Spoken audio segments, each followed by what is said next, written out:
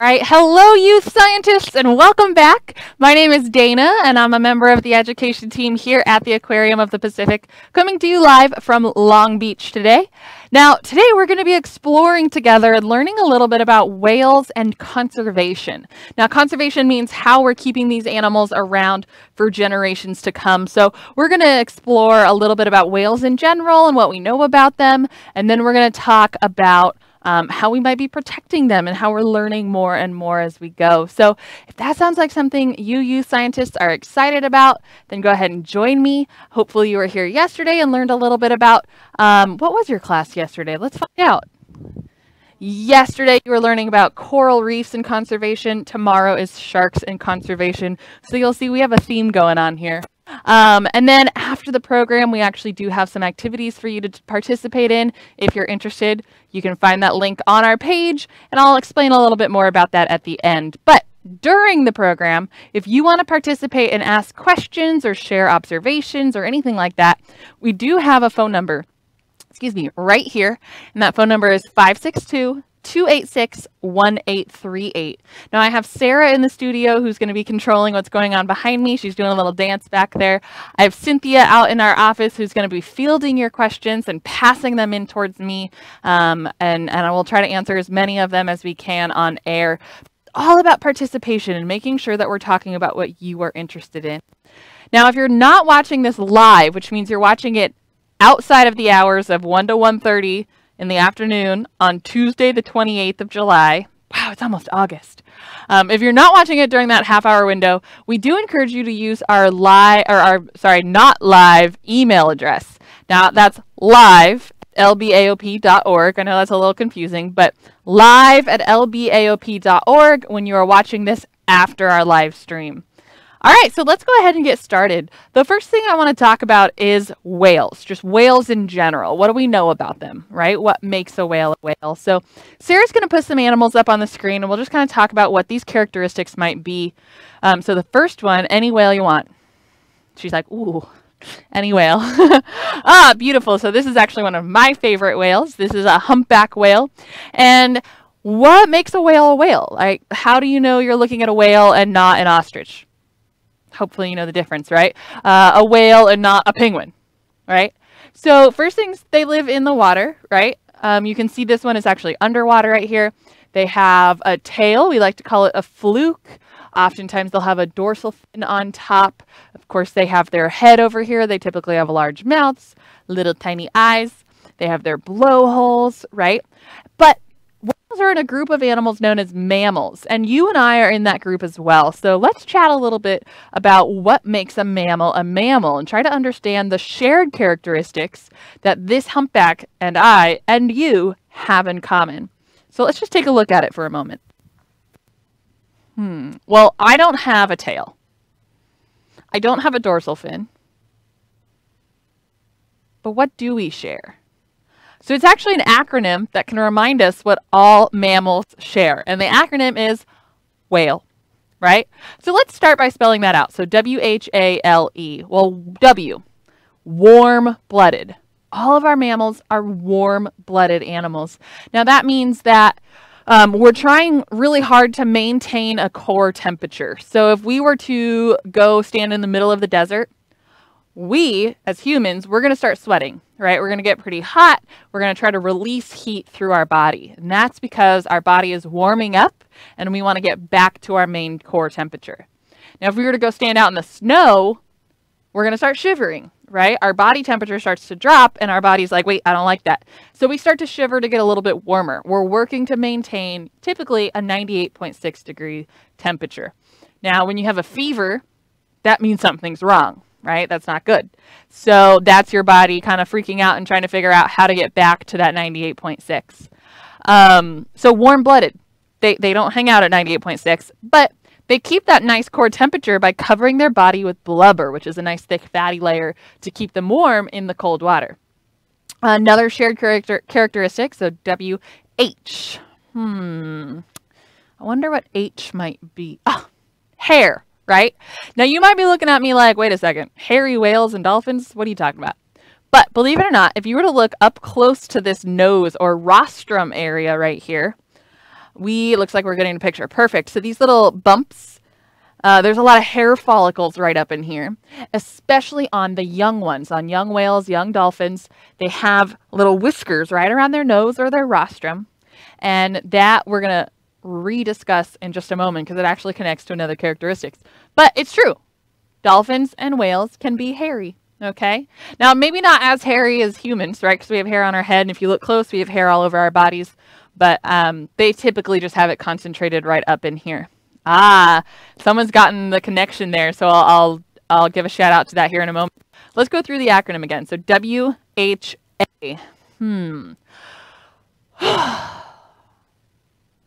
Air breathing. So all our mammals have lungs, which we breathe with, we breathe air, right? So we're pulling our oxygen from the air around us. Now that might be confusing in an ocean living animal. That's one of the main characteristics when you're looking at just like size and lifestyle between sharks and whales, right? For example, a whale shark, they are in fact sharks. They don't have lungs, they don't have hair. So they have gills. That makes them a fish or a shark. We call them whale sharks because they are the size of a whale, right? But our whales, they are air breathers. That's actually what their blowholes are for, okay? Let's see. WHA. There we go. We're good. Okay.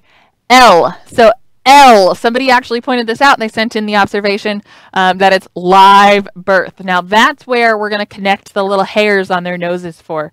Oh no, sorry, that's next. So live birth, you're right. So I want you to think about that for a second, right? Where are humans typically born? In a hospital, in a bed, right? In cars, there's a lot of crazy car birth stories, right? But for the most part, we're air breathers being born into an air environment, right?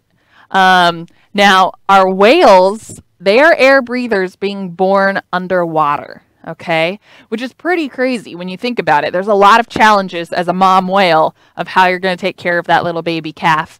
And so whales are actually born tail first. That way, when the head is born, mom can just boop, push it up to the surface of the water so that it gets its first breath. So live birth, exactly.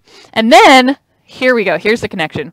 Those little hairs on their nose help to tickle mom and cause her body to produce milk. So the E is that they eat milk. All right. So they feed their babies milk and babies nurse on milk from mom. So there's those main characteristics, right? That's actually what we share and have in common with our whales, even though, like I said, I don't look anything like that. I don't think, right? Maybe it's like this, right? So whales and humans, drastically different in appearance, but they do share those characteristics.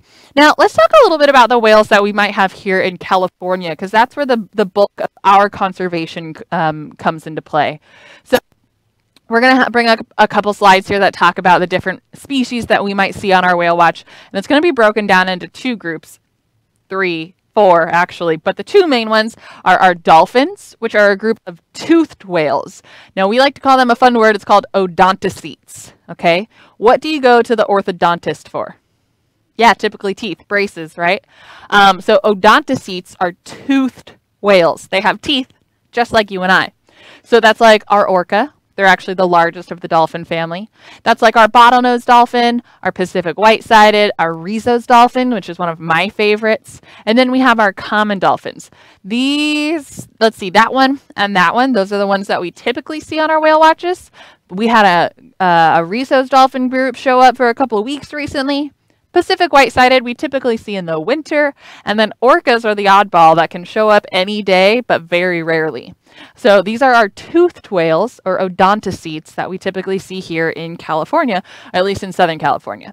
So let's take a look at our baleen whales. Now, these are some of our larger whale species. These are baleen whales, and actually, Sarah, if we can jump back to that humpback photo there real quick. You'll see in the mouth of this animal, they don't have teeth, right? They have baleen. That's this hair-like structure that you see there. I like to think of it as a mustache in their mouth. And the way it works is, see these lines?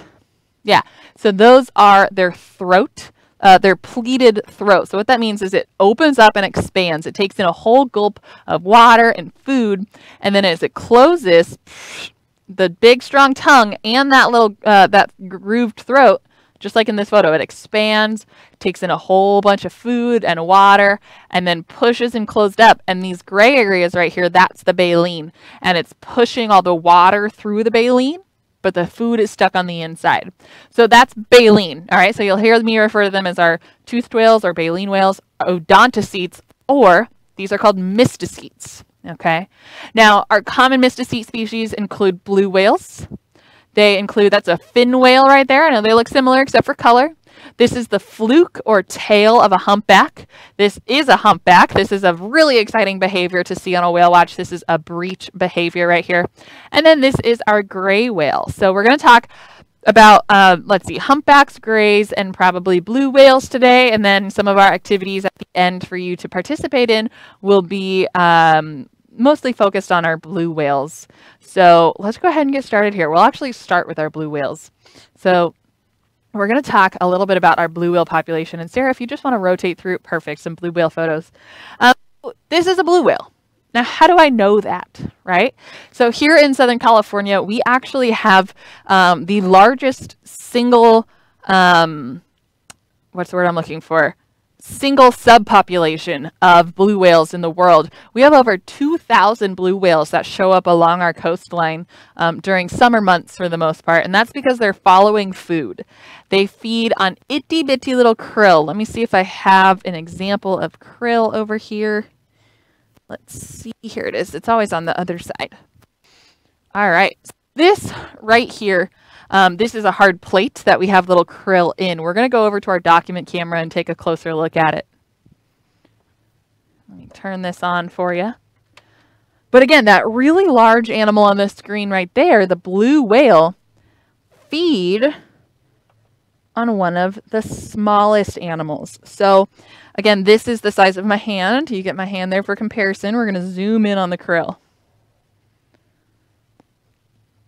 So they're kind of tiny little shrimp-like creatures. They're related. They're a group of arthropods. Now, blue whales can feed on thousands and thousands of pounds of krill every day. That's why they're found off of our coastline. In the summer months, we get a lot of really great algae and zooplankton growing in our water, which brings in our larger krill, and then that brings in our largest blue whales. So let's go back to that blue whale photo here. We'll talk a little bit about that. Ooh, we have a video of blue whales. Even better. All right, I'll step up the screen so you can see it. They are big, my friends. I know the video doesn't do it justice, but blue whales, look, you can see it kind of show up underwater here. That's where they get their name. It's a little bit lighter, and there it goes.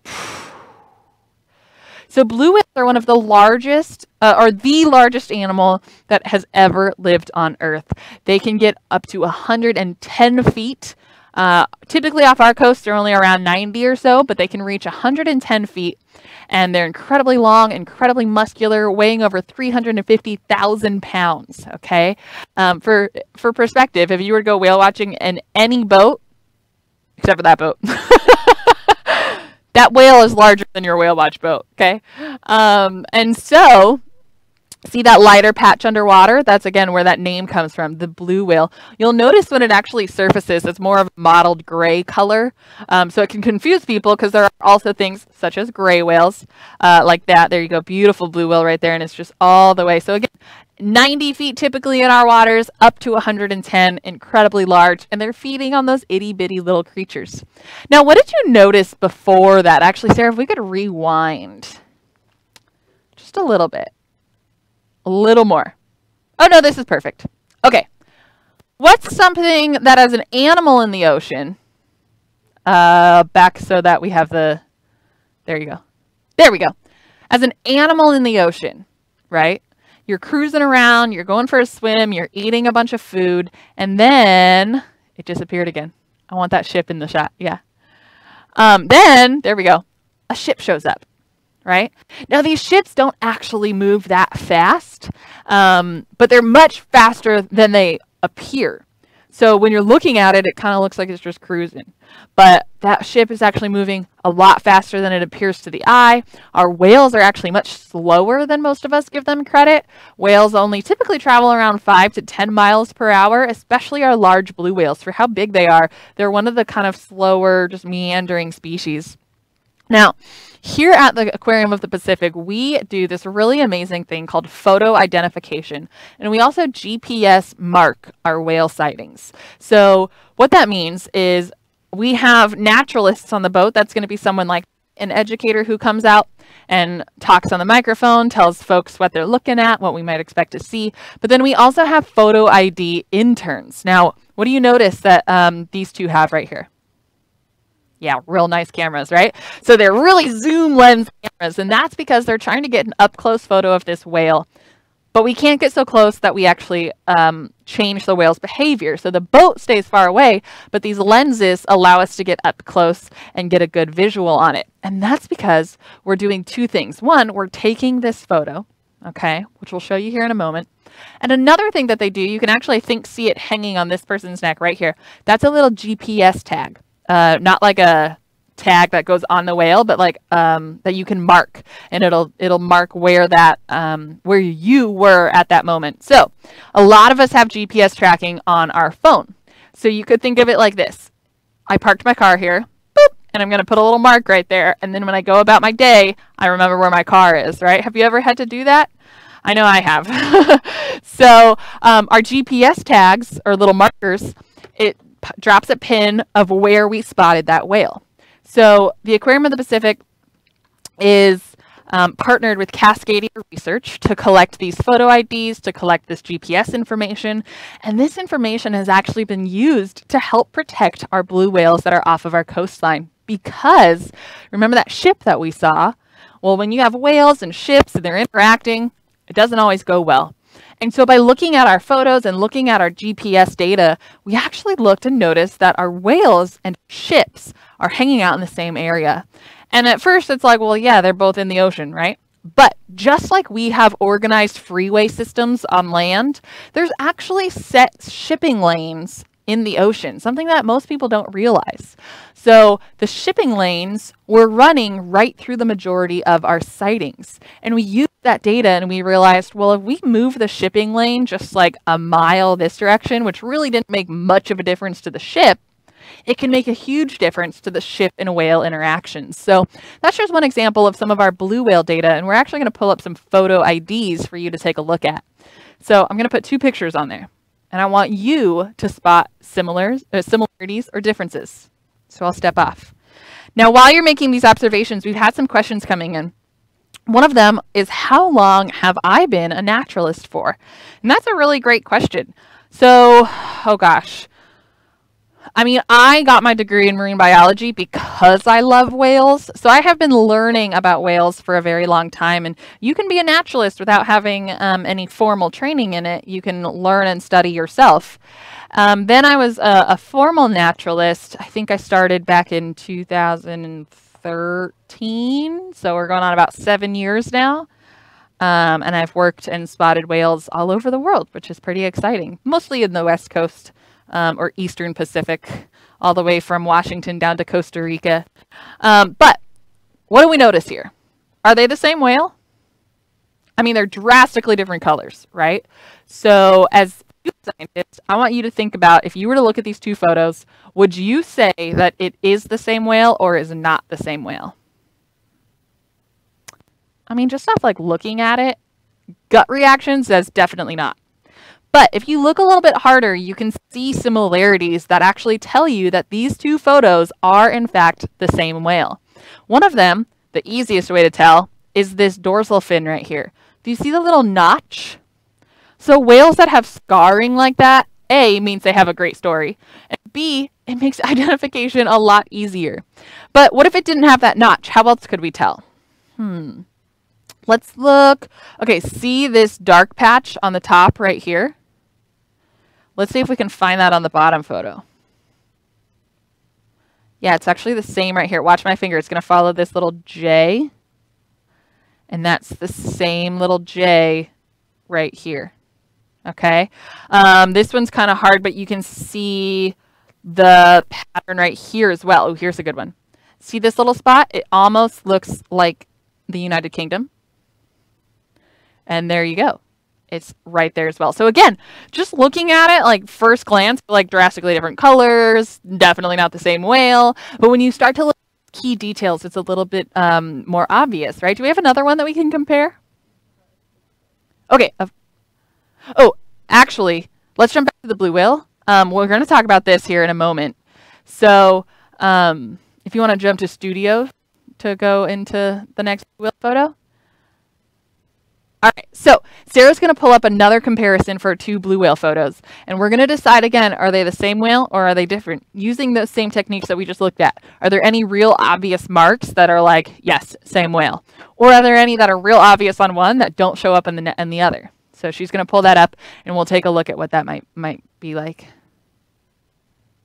There we go. Okay, so are these the same whale?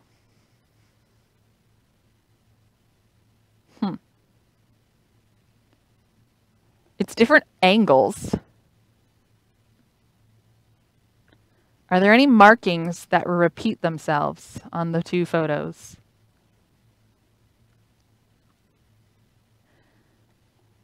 All right, I'm seeing a couple. So once again, same whale. Now, I know that even though it's drastically different angles, the dorsal fin so it's not as easy to use that, but we can look for different patterns. For example, right here, see those 3 little adorable little spots? Well, they're right here as well. So they've got those same triple spots right there. What about this lighter patch coming down from the dorsal fin? Remember, it's a different angle, but you can still see that. And there it is right there.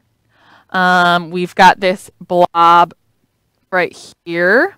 We've got that blob right there. Now, once again, you might be looking at me like, you are crazy, right? But a lot of time and work and effort goes into this project. Our photo ID interns are on the boat. They're taking the pictures. Then they're going into online programs. They're going into programs on the computer, editing and analyzing all of the photos. And we actually have put a catalog together with Cascadia Research. Now, a catalog is almost like a whale yearbook. Right? You're scrolling through and you're looking at all the pictures. And the way it works is you take these photos, you put them side by side, and we are able to identify individuals within the population. Now, if you recall, I said that there's about 2,000 blue whales found off of our coastline in the summer, and we've successfully identified over 200 individuals, which means we have documented about 10% or just over 10% of our subpopulation here in California, which is pretty incredible. Now, this is probably one of the harder whales that we identify here off of our coast. We're going to go over to my document camera again, and Sarah pulled up that picture of the humpback whale earlier with the fluke right here. And we're going to go play another little matching game and see if we can compare these whales. Humpbacks are a little bit different.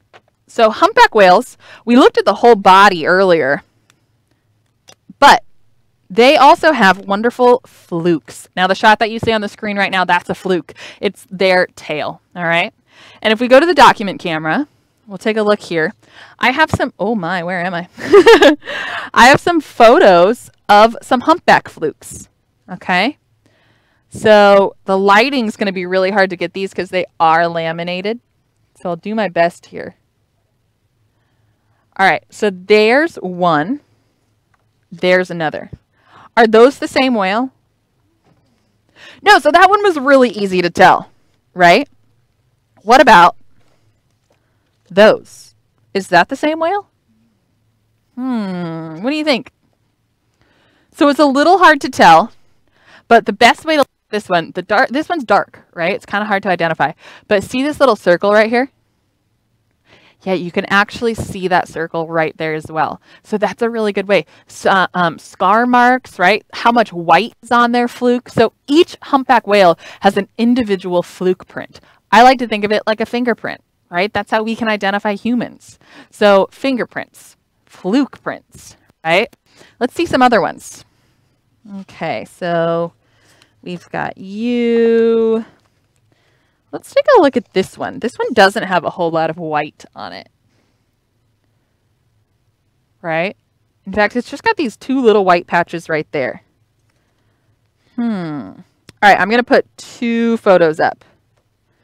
And they're going to be similar. And I want you to decide which one it is. Is that the same whale? Or is that the same whale? Or is this a trick question? Okay, they all look real similar, right? So what do you think? Okay, if you guessed that the 2 bottom ones are the same, you are right. Now, at first, you're like, that's all the same whale. But if you look at it, these white patches are a little bit brighter, and they're also a little bit higher up on the fluke. And you can also look at the shape of the actual fluke, right? So this one is a lot more bulbous on this side, and it's got this little notch here. This one, obviously different angles, right? So it's all about the angle, it's all about the lighting. But humpbacks are much easier than our blue whales. Let's do one more. Ah, someone said it was a trick. You were right. It was, because I put 2 matching ones up, right? So let's find one that, one of Sarah's favorites here. Okay, so we already took a look at this whale, right? We recognize the dot, the little circle. Well, check out if I can find it. Ooh, there we go. Okay, that one's very unique, right? That's drastically different. These 2 are drastically different than those other ones we just looked at. But is that the same whale? No, so even though they're very similar, they're still a lot easier to tell apart than our blue whales. This is Snowflake. She's got a little scar on her right there. And then this obviously does not have that scar, and it has the circle. This one does not. So again, photo identification, right? Let's go ahead and jump back to a whale photo, any whale photo. All right. So as she's going to pull up a whale photo, beautiful, blue whale, I love it. We're going to chat a little bit more about why photo ID is important and why learning about whale populations can be important to know their conservation status, right? So again, conservation is protecting these animals for future generations to come, not just future generations of humans to go look at and learn about, but also future generations of whales. So if we, let's see, I'm going to use gray whales as an example. Okay, so gray whales are a whale that we have off of our coastline. And once upon a time, gray whale population was dropping drastically because of whaling. And so we saw these numbers plummet. And since protections have gone into place, one protection that protects all of our marine mammals is the Marine Mammal Protection Act. It went in 1972. We also stopped whaling, right, which is definitely going to help our whales out. And we've paid attention to coastal fisheries and stuff because we know the route of this whale. We've now seen this population rebound so much that it's estimated that there's over 26,000 individuals right here off of California. Migrate all the way from Alaska up north, down along our coastline, down to Baja, California. And we have census counts as they go along the way. And what that has told us is that the protections we've put into place are helping our whales, right? So if before there was only 100 individuals, and then we put the Marine Mammal Protection Act into place, we paid attention to those shipping lanes, which didn't affect them as much, but it did blue whales. We stopped fishing them. Something that we do for these animals actually is we can adjust our fishing seasons for different species, right? For lobster fishing or crabbing or anything like that, to make sure that we're not impacting their migration. And we've seen those numbers recover. Now that means we're doing something right, but we have to know that we're making those differences. So a lot of whale conservation comes down to counting individuals, getting an idea of what their population is like, and getting an idea of what their migration route is. Understanding how many whales there are and where they're going, right? Because a lot of impacts on whales are human impacts in using our oceans, how we're fishing, how we're traveling on the surface, what kind of, a lot of it, don't get me wrong, a lot of it is like pollution in the water, but mostly it's human-animal interactions in some way. So I hope you all learned a lot about our whales and conservation and how us here at the Aquarium of the Pacific participate with Cascadia Research. We are partnered with Harbor Breeze Cruises to go out on our oceans, GPS our sightings, take those ID photos, and get as much information about these animals as possible. If you have any questions about whale conservation and what else you can do, there are so many populations of whales all around the world that need help. So I actually encourage you to do a little bit more research on different populations. Some of my favorites that you might want to look up are the vaquita. They're actually the most endangered marine mammal in the world, and they are not quite local, but they're very close to us. They're found in the northern part of the Sea of Cortez or the Gulf of California, down in Baja. So this is the vaquita. It's estimated that there's less than 10 left in the world. Another species you could learn a little bit more about is the North Atlantic right whale. They also deal with the ship interactions and adjusting shipping lanes and making sure that there's less interaction on the water. Another population is the southern resident killer whales up in Washington State. So those are just my 3 highlights that I'd love to learn a little bit more about if you're interested in marine mammal or whale conservation. But like I said, scientists, we can also go on and learn a little bit more through our online activities that we have available for you. If you're at our website, it'll be under the same link as this class was. And there's 2 activities to participate in. One of them is learning a little bit more about what it means to be a naturalist. So it's called Career Connections. You'll learn a little bit about what my role might be here at the aquarium. It is not with me, but similar role. And then you'll learn a little bit more about maybe how you could get to be a naturalist. And then the other part is learning a little bit more about blue whales. Again, it's the largest animal that ever lived on Earth. So go ahead and explore about our whales, see what else you can discover. We just kind of touched the tip of the iceberg in this class here. So again, I hope you enjoyed it. We'll see you back here tomorrow. What did I say the topic was? Sharks. Tomorrow, thank you. Tomorrow's topic is shark conservation, and you'll see that a lot of it is actually kind of similar. It's learning where sharks are, how many sharks there are, and learning a little bit more about their population dynamics. So we'll see you back tomorrow at 1 o'clock. Have a wonderful rest of your Tuesday afternoon. Bye, everyone.